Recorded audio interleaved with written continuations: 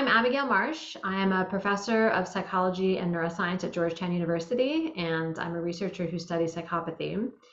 And I'm delighted today to be interviewing Vera Kurian, who is the author of the fantastic new novel, Never Saw Me Coming, which is a thriller about a program, a fictional program, run in a psychology department at a Washington, D.C. university that aims to recruit and potentially treat young adults with psychopathy.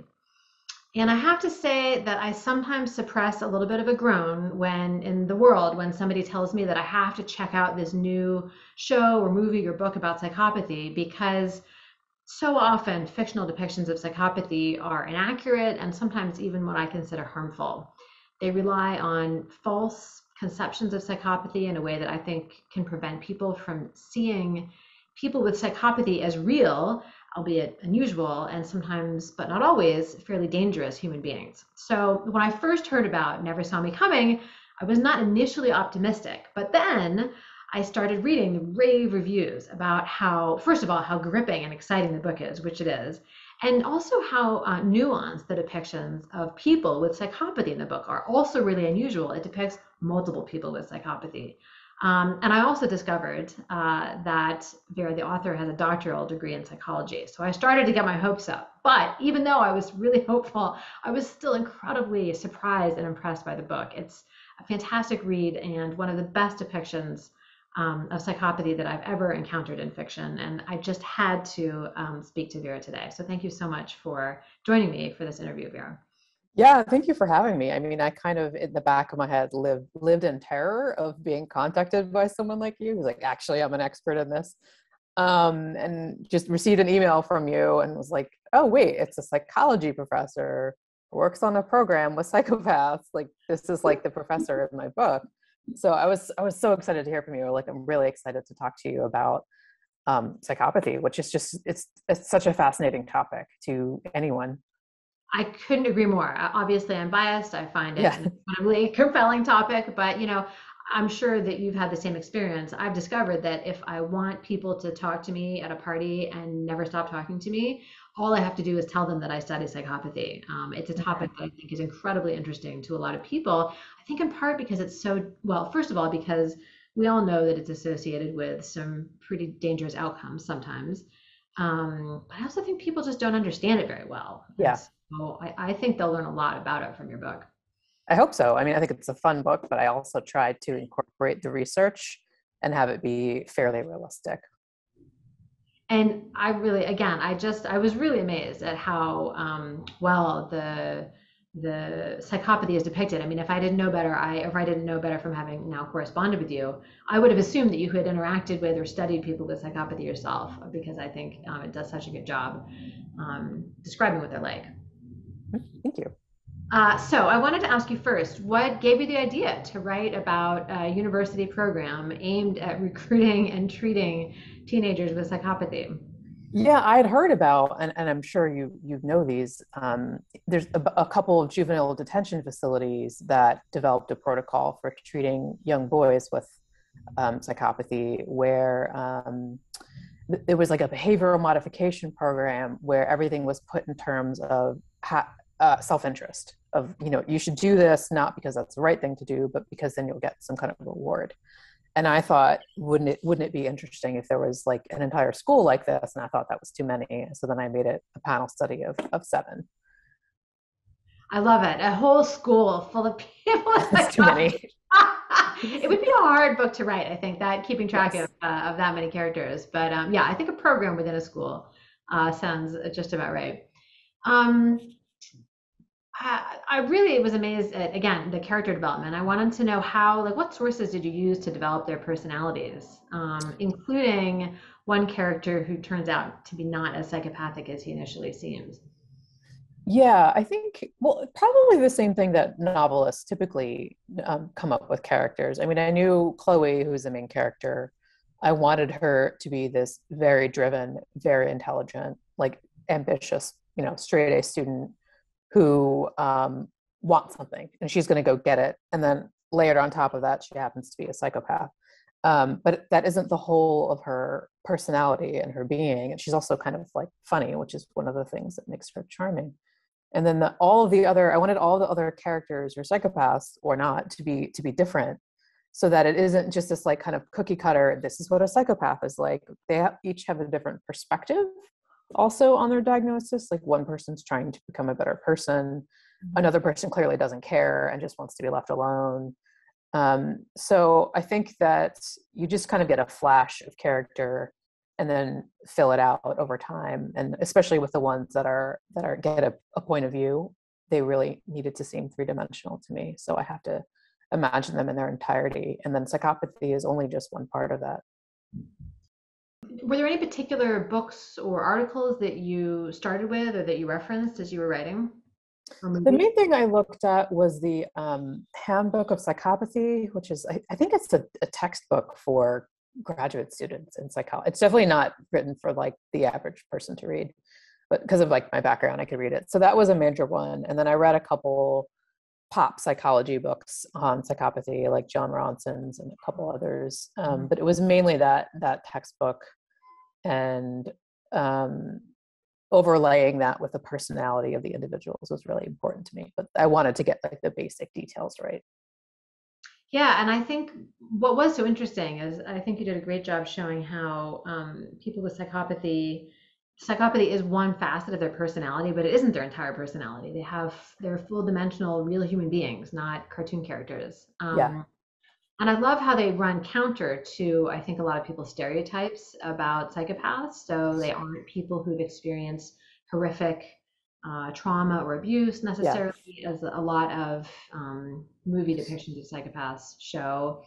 They're not committing frequent violent crimes necessarily. They're not obviously scary to interact with, which I think is a real misconception. Was that a deliberate choice to paint them sort of not in a stereotypic way?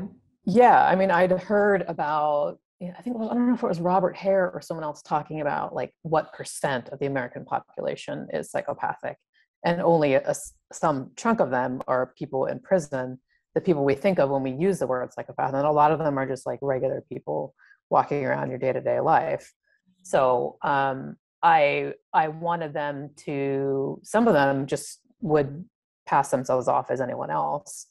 Chloe is a little different because she is there with an agenda to hunt someone down.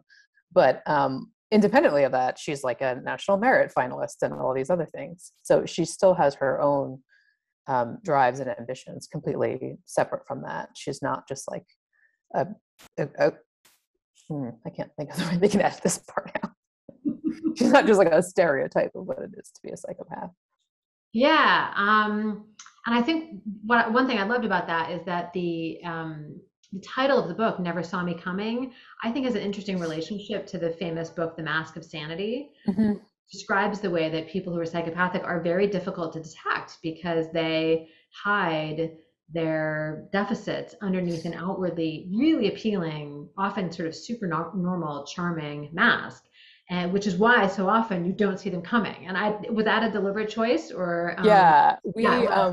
We back and forth about the title a lot, but it's I wanted to take that idea, the like mask idea, and also superimpose these kind of questions that women are having, where Chloe is someone who uses the various forms of being female to manipulate people. Like one minute she's the like dumb girl and I need help, please do what I want, and other times she's like sexy, trying to manipulate someone, and other times she's like the student in the front row of class.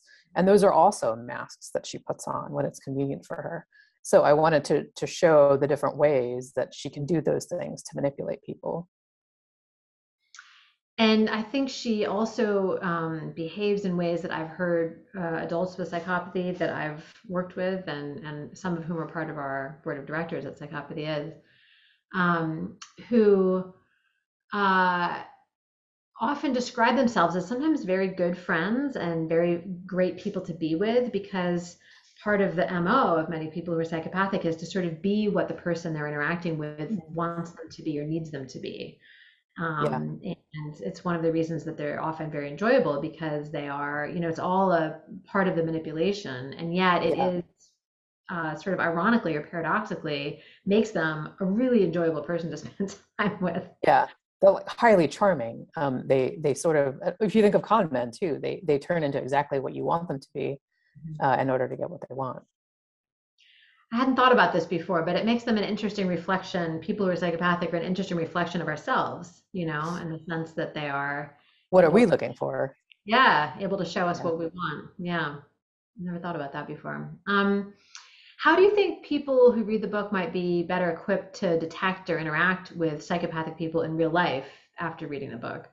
Well, I mean, I think the first thing is the description in the book, which is a more accurate description of psychopathy than just the way that people will use the word, where they call anything, like someone does something immoral, they call them a psychopath. So this actually describes what it's like, and then you can kind of think, is this person who's often an ex? You're like, my ex is a psychopath, and you're like, well, actually, are they devoid of empathy or something? You can kind of think through each of the things that is mentioned in the book.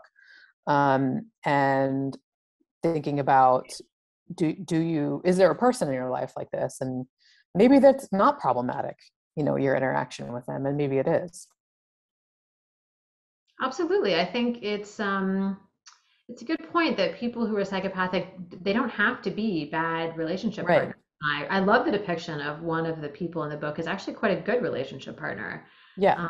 which I thought was surprising. And initially, I wasn't sure where this was going. Maybe ultimately Yeah. to be not a good relationship partner. And then, but I thought it worked. I thought it seemed very realistic. Was that also sort of a deliberate? Yeah. I thought of that person using their relationship as kind of an anchor, to be Mm, like a reminder of, I need to be a good person, but also like, mm. this is sort of like someone I can aspire to be like. I can be the ideal mate where anyone looking at us, this is a golden couple. And I think that person really likes that idea, and it's helpful to them to sort of straighten out their life. Do you think that's what motivated that person to become a good relationship partner, is the desire to be a golden couple, or do you think this person's desire to be kind of a good person, where did that come from? Yeah, I wondered, is it intrinsic, the desire to be better, or is it because of wanting some goal? Which actually, this like relates to one question I wanted to ask you that people have been asking me, and like, I'm not an expert, but do you think that psychopaths can love other people? And I have my own opinion, and I did a book club, and all of them said no. They all said, and was this based on, and this is a question I'll pin for later, which is, did you discover doing the research or writing this book that somebody in your own life probably is psychopathic and you just hadn't realized it until you put all the pieces together? Because everybody Actually, has some personal experience with psychopathy, they just don't always know it. Um, yeah, I think this book had already been put to print, and I was thinking about someone I knew, and I was like, there's no way I have a doctorate in psychology, and it's never occurred to me until now that I think this person has psychopathic traits. And I don't know, maybe I was in denial or something, but yeah, I do think that that happened to me. But their emotional experience is so just really fascinating to imagine, like what it's like in their heads. Absolutely. And I have to say, every psychopathy researcher has at least one story of being naively not realizing that somebody was psychopathic until, Oh, so things it's not just me. right. Oh yeah, no, it's happened to me. It's happened to everybody I know at least once. I mean, here's the thing is, most of us start with the assumption that most people around us are trustworthy, generally. And that's a really healthy way to behave in a society, because we all know from the old prisoner's dilemma and everything that in Yeah. general trust leads to a sort of bigger pie that everybody gets to benefit from, and being untrusting tends to lead to a downward spiral. But the problem is, game theory predicts that there will be a few untrustworthy people who emerge to take advantage of that. Yeah. And I'd rather remain a relatively trusting, but hopefully somewhat discerning, Yeah. than be suspicious all the time. Exactly. So coming back to your question about whether people with psychopathy have the ability to love, there's not, I would say, and this is actually a line of research that I am aiming to embark on soon, that we don't have a great understanding of what it means to love somebody Hmm. scientifically. We have pretty good definitions of love, behaviorally, but I still don't feel satisfied that we understand, like that we could really, definitively tell the difference scientifically between somebody who really loves somebody the way love is defined scientifically, which means fundamentally caring about the other person's welfare for its own sake. Like that's real love. The other person's welfare is as important to you as your own welfare, and not because of how it affects you, because they matter to you, just the way yourself matters to you. We don't have a definitive way of telling when somebody loves somebody that way versus loving somebody because of how that person makes them feel, which is self-serving emotion, because of just finding that person enjoyable, finding that person sort of an advantageous person to have a relationship with. Those are all very sort of narcissistic, or in some cases, forms of love. And again, this is something I would really love to take a shot at, is try to distinguish those two, because I think that could help us help people with psychopathy or other conditions that I think really limit their ability to love.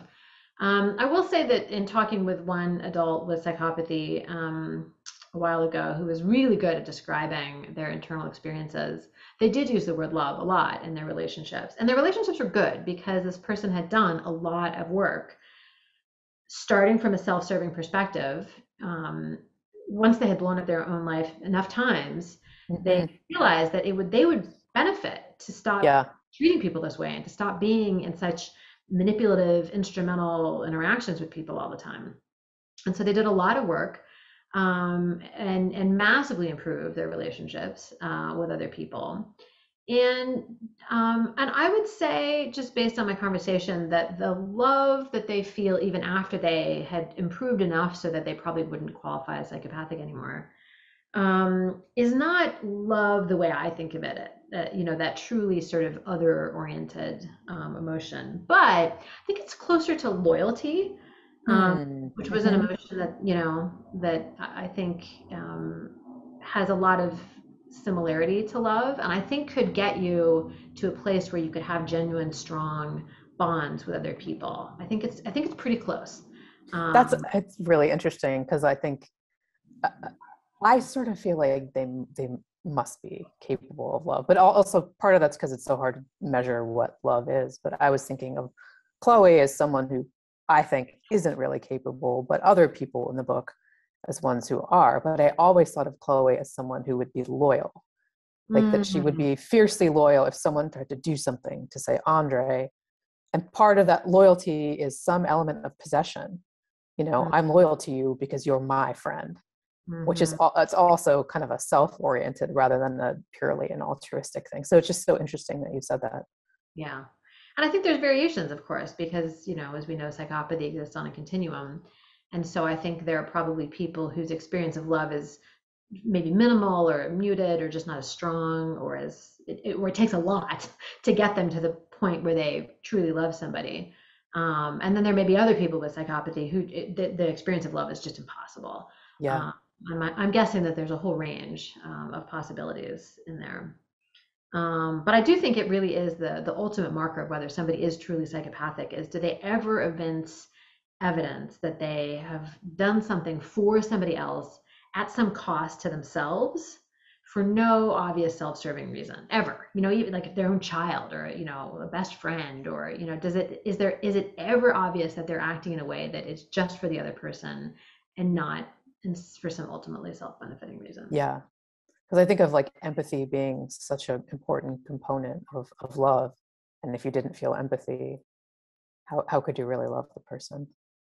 I think that's true. I think the two are incredibly closely wrapped up together. The research I do on altruism is actually, it's funny, it started out being about empathy and has more and more turned into being about love, because I do think the two things are really hard to separate. And I think psychopathy is another great example of that, the low empathy and it's an interesting chicken and egg question too, which comes first, the lack of empathy or the sort of low feelings of love for other people. Yeah. Yeah. So I guess we can turn the tables now if you have questions. Yes. Well, I think the most common question that I get asked that I'd like to hear you answer is, what is the most kind of commonly misunderstood thing about psychopaths? Oh, I think the most commonly misunderstood thing about people who are psychopathic, I think, is that they're criminal, sort of invariably criminal.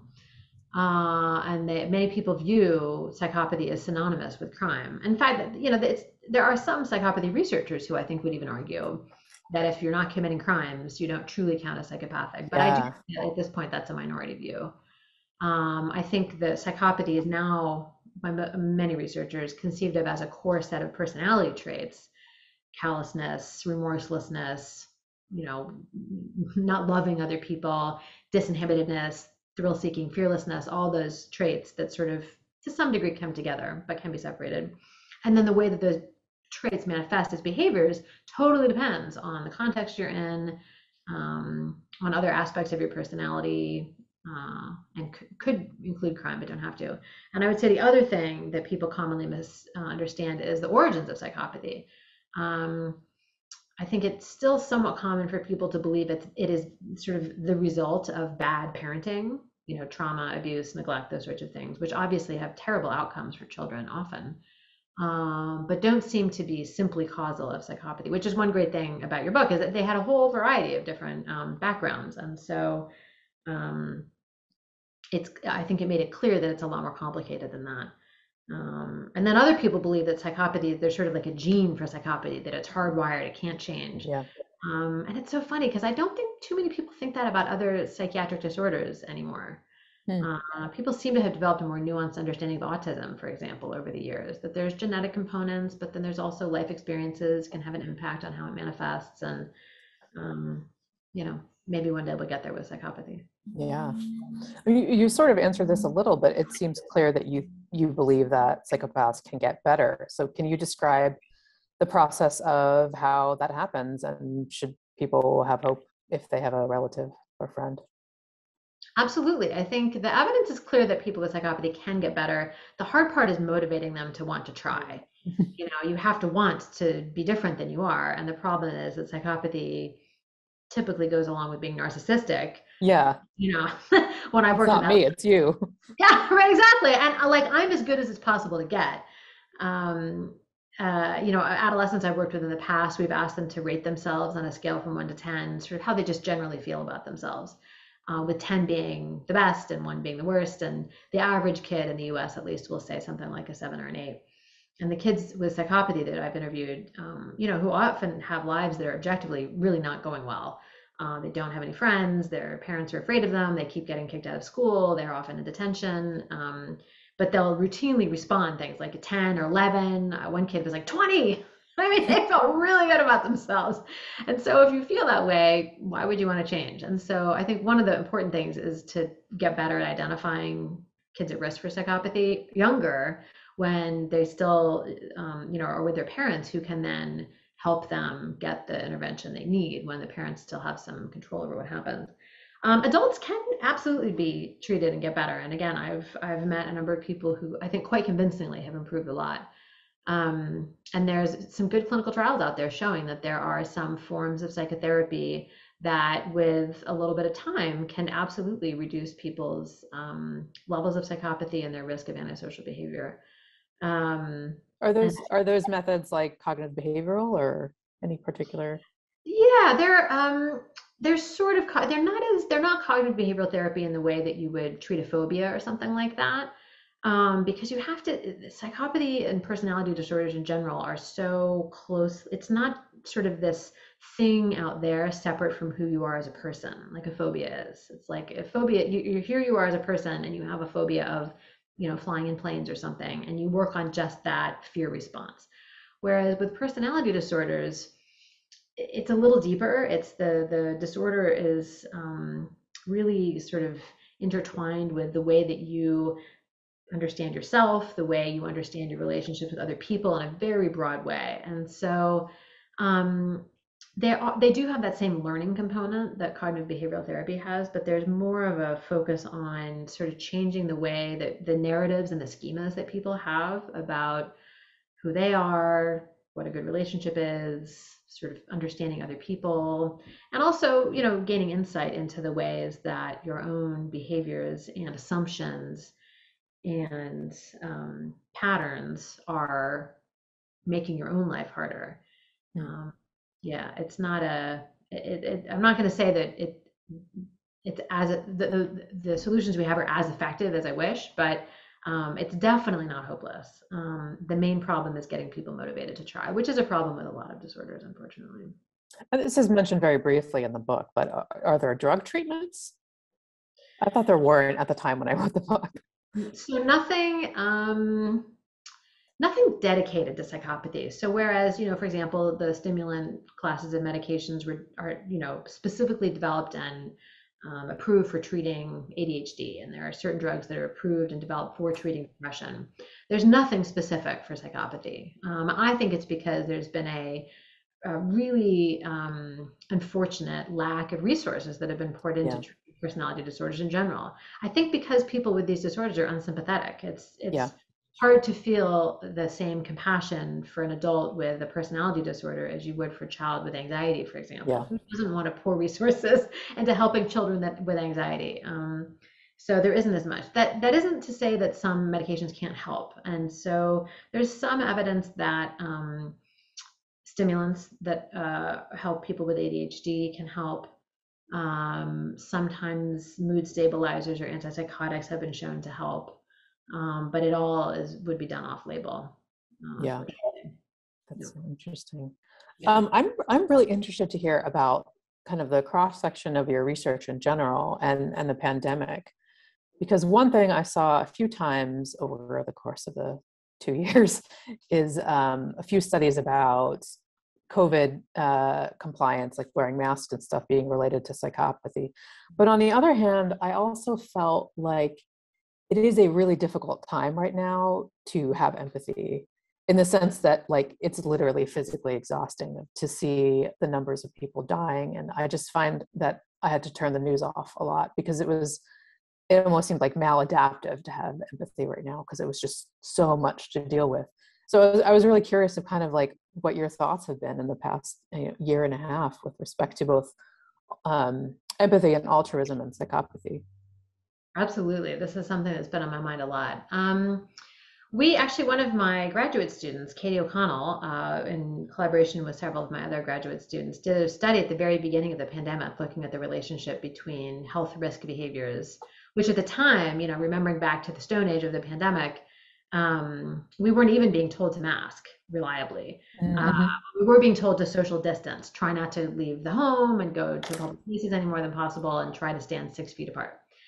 And we did find a relationship between antisocial personality traits, which are, highly overlapping with psychopathy, and not following those social distancing measures, even when we, statistically accounted for a lot of other variables. And that makes sense because people who are unusually antisocial, and I think this is a really important detail to know in general, is that I'm sure you already know the Pareto principle, which shows that or dictates that a very small proportion of people are responsible for the majority of most antisocial behaviors. And there's kind of it's not exactly a 90-10 proportion, but it is for a lot of things. So for example, 90% of the lies are told, the bad lies, not the white lies, are told by 10% of the population.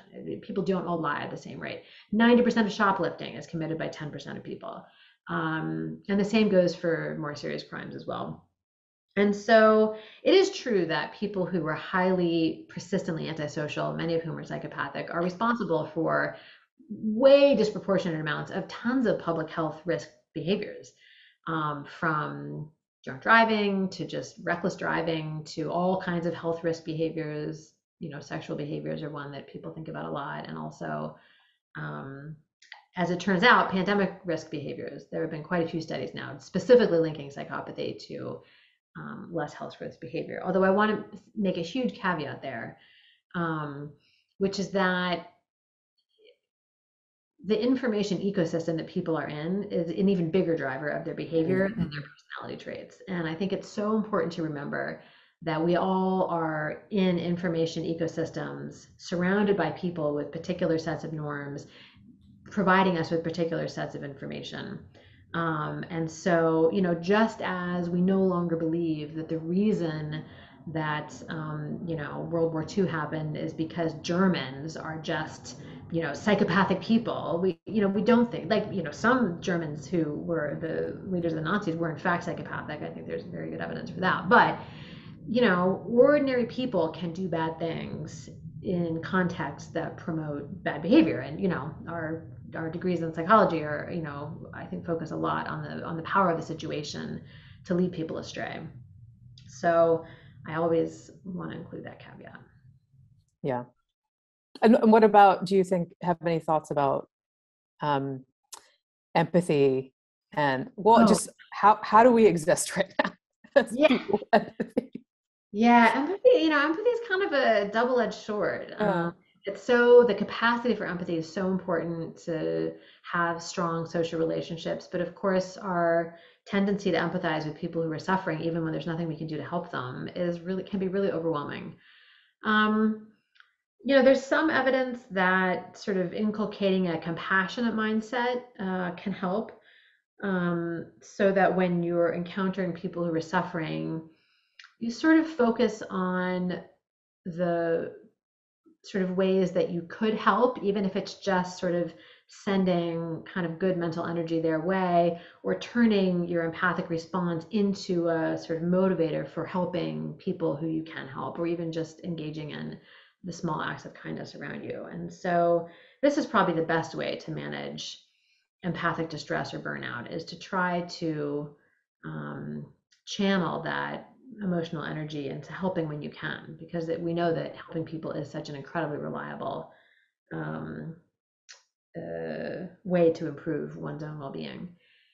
Um, the other piece of advice, but it works better for some people than for others, is to some degree get good at compartmentalizing when necessary. I mean, for example, people who are physicians have to do this. You yeah. can't fall to pieces when the child that you're giving a vaccination to starts crying.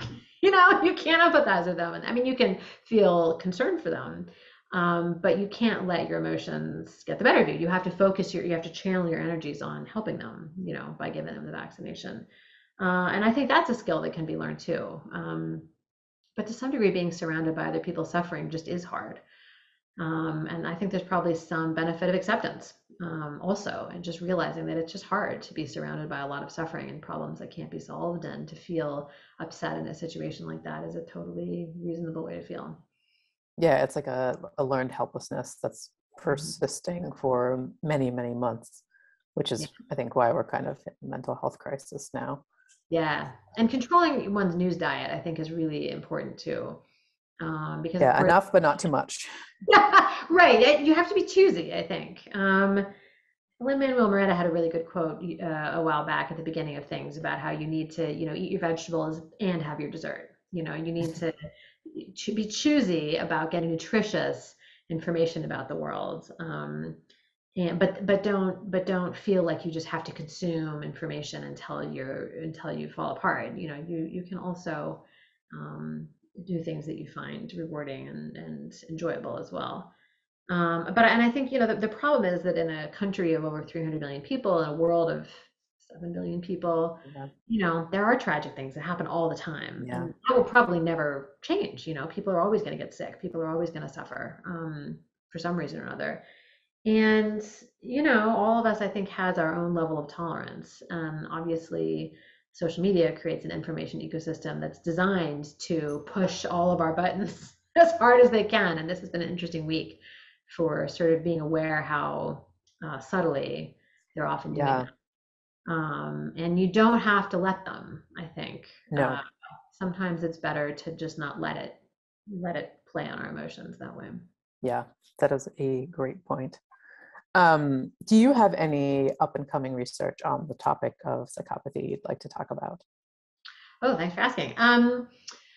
Well, so I do have some planned research that we're just in the sort of planning and sort of early preparation stages for, aimed at trying to get a better grasp on what it means to really love somebody, as I mentioned earlier.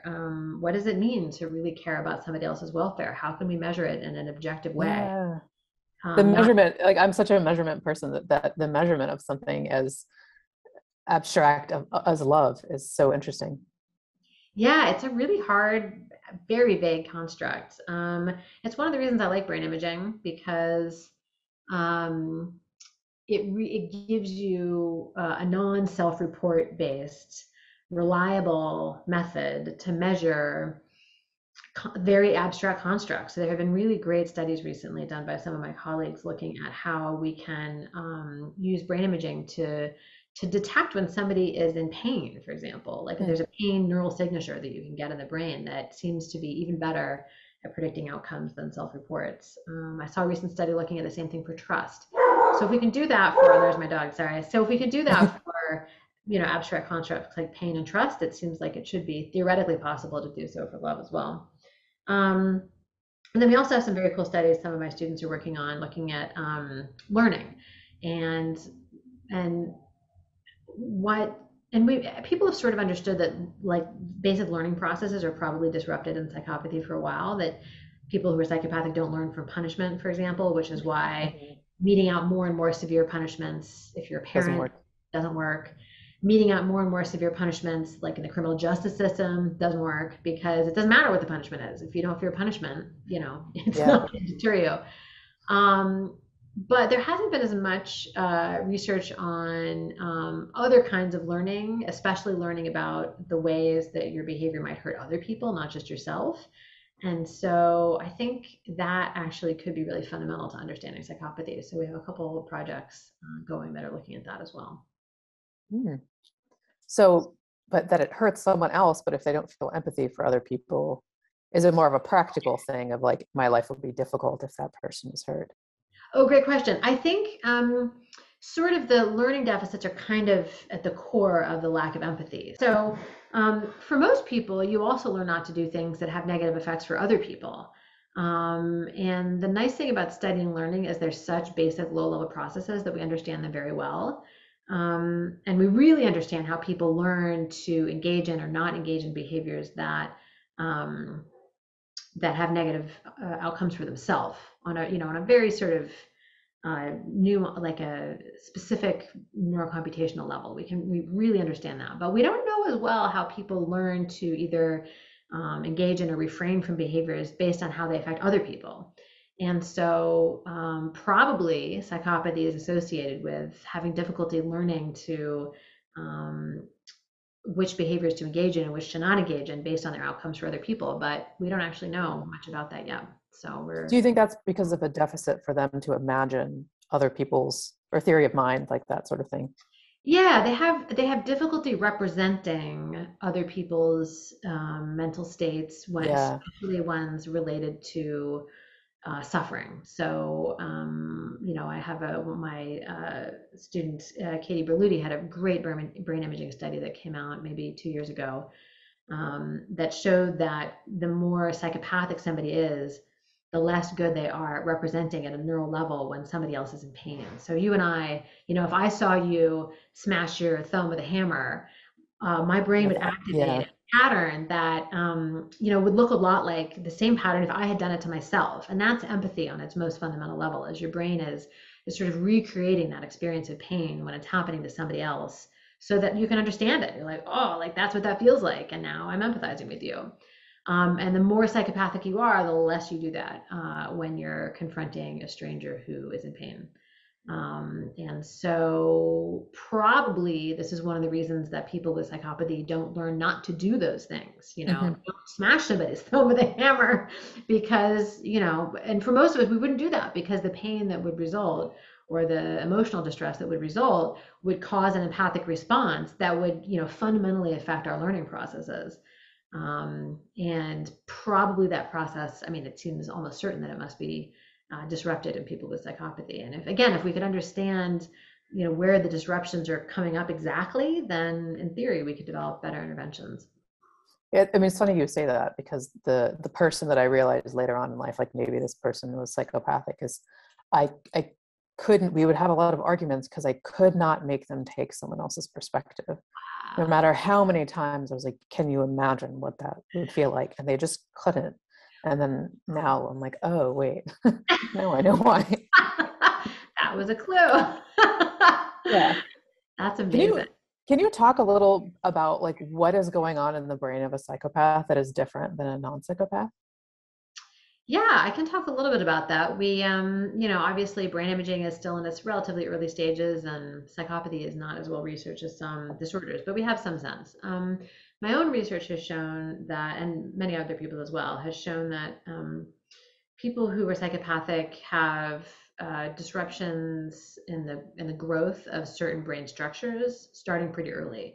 I focused on a structure called the amygdala because it's really important to the experience of fear and learning not to do things that cause bad outcomes.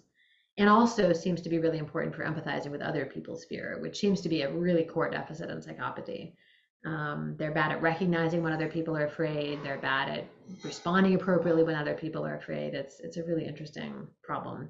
In people who are psychopathic, the amygdala tends to be too small from an early age.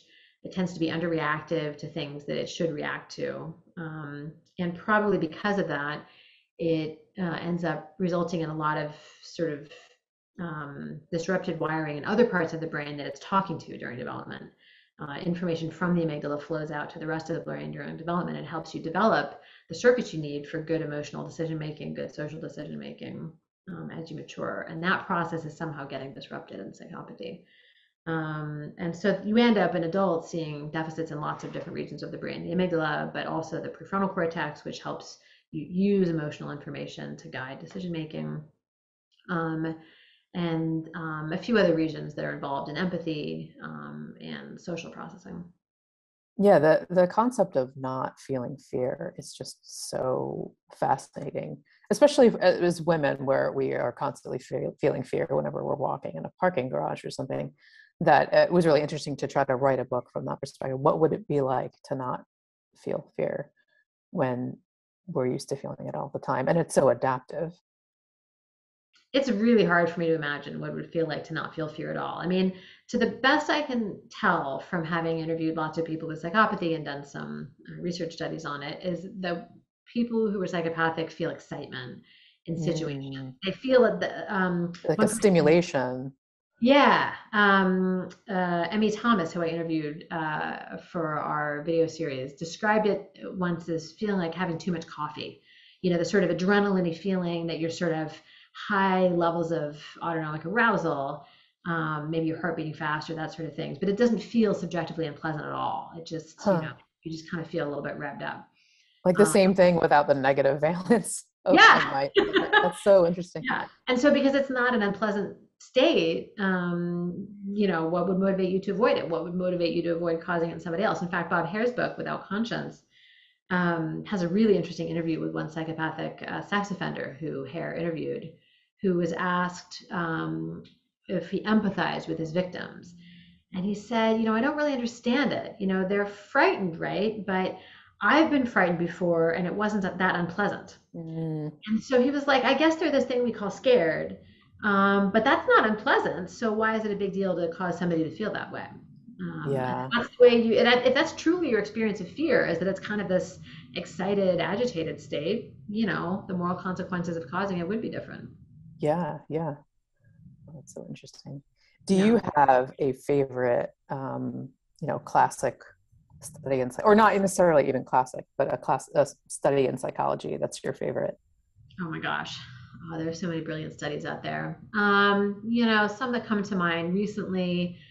I have to say, I love the line of research my former PhD, and this is quite self-serving of me to say this, but my former PhD student, Elise Cardinale, has this really cool line of research with psychopathy, looking at how people with psychopathy judge the morality of saying things that would cause other people to feel different emotions. So threatening people, which would make them feel fear, insulting them, which would make most people feel angry or sad, or praising them or offering them something nice to make them feel happy. And people who are psychopathic are pretty good at predicting what emotion people would feel following insults and praise and that sort of thing. But they really are bad at predicting that other people would feel fear when threatened. That's kind of when Huh. they're like, wow. And we've linked that to difficulties with their amygdala, and also with their difficulties understanding the moral consequences. If the people with psychopathy, quite uniquely, don't predict that threatening somebody will cause them to feel fear, and think it's much more morally acceptable to make threats than other people. And those two things are linked. So I love that line of research. Huh.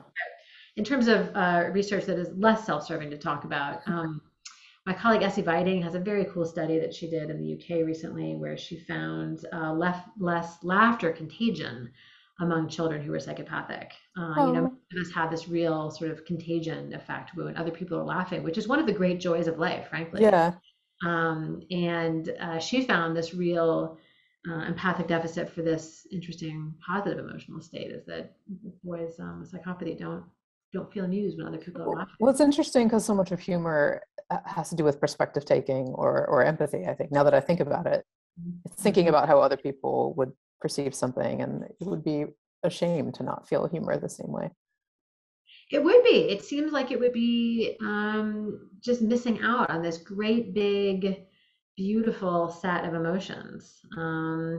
And it is interesting how people who have psychopathy and go through therapy often say that what they find happens as they start to improve is their emotional range increases. And it is sometimes good, sometimes not good. Emotions can be hard.